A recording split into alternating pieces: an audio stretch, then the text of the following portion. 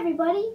Welcome back to Biblical Seekers. Today we're going over the wicked tongue. What does the Bible say about lying? It's time to seek the truth.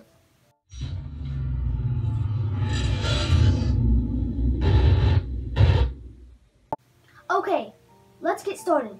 The first verse we're going over is Proverbs chapter 12, verse 22, which reads, "Lying lips are an abomination to the Lord, but they that deal truly are his delight."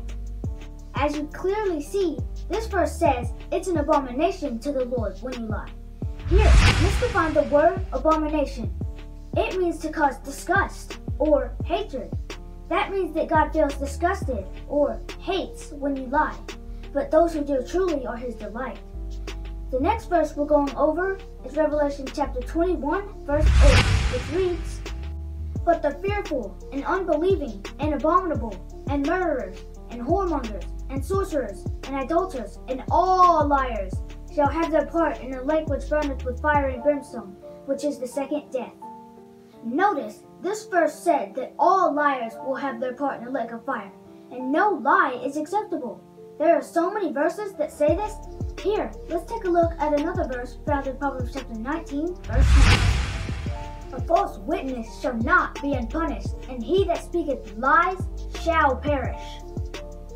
So as you can see, God says if you speak a lie, you will perish. Now that's a strong statement. That's why we must repent and turn from our lies and never lie again. The Bible even tells us that the devil is the father of lies, as we read in John chapter 8, verse 44. "Ye are of your father the devil, and lust of your father ye will do. He was a murderer from the beginning, and abode not in the truth, because there is no truth in him. When he speaketh a lie, he speaketh of his own, for he is a liar, and the father of it." So lying is of the devil, because he is a liar and the father of lies, and lying is not of God. So we must repent and put our trust and faith into Jesus Christ and Jesus Christ alone. Tune in next time to seek the truth.